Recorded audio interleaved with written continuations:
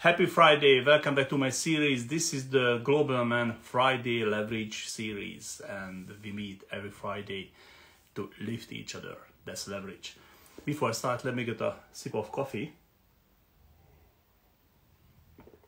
I just finished a quick webinar, a short webinar.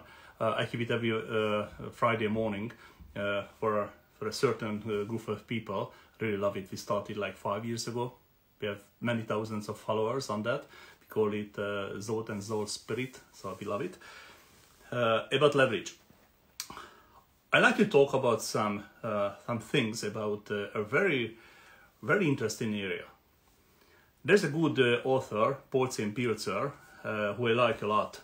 And he's an economist, and he's teaching economy, and he's a very successful business person.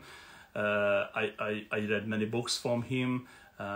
Podcasts, I just seen some videos and all these things. The first book what I saw from him, that was The Wellness Revolution. Okay, I loved it. I really loved it. This is not the topic for today. And when I read this book, I was like, oh my gosh, he's a good guy. He's a very good seer, a forecaster. He wrote that book more than 15 years ago. About some, when somebody sees how the future goes, and everything it happened. Said, okay, it's nice.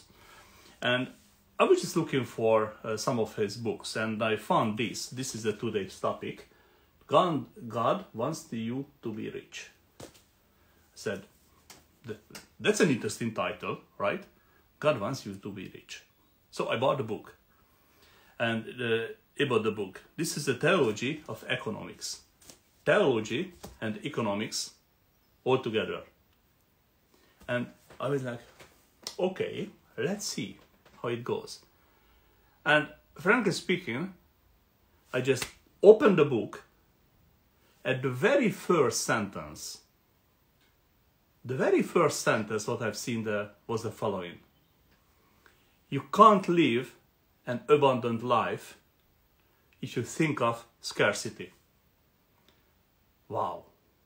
You can't live an abundant life if you think of scarcity. So true. So true. So I just evaluated some of my moments of my life when I accomplished or didn't accomplish something. I said, okay, it happened so. It happened so. So I read the book and I said, it's fine. You know what the funny thing is? The first publishment, let's see, it was a long time ago. Yeah, here we go. 1995. That was the year when they published it first. 1995. 1995. More than 30 years ago. Wow. Almost 30 years ago. And everything he forecasted, it happened. In economics, in the world. Okay, there were some things, but he didn't see, but I'm talking about economics. The new way of thinking, the new way of how people should react, why we should be entrepreneurs, how we should change our minds on different paths. So, if you like to refresh your feelings about economics, about your future, about your wealth, abundance, never forget, you can't build and can't live an abundant life if you think of scarcity. We have enough, friends. Come on, we have enough. The universe is a wonderful place. I truly believe in that. I know many things happen. I know that. But the universe is a wonderful place. Don't forget, you can't live an abundant life if you think of scarcity. I wish you a very pleasant weekend. If you're in a mood, get the book, read it up, it will help. Pop me a message if I could help you in anything. Pop me a message if you are curious. But never forget, we can't live an abundant life if thinking of scarcity.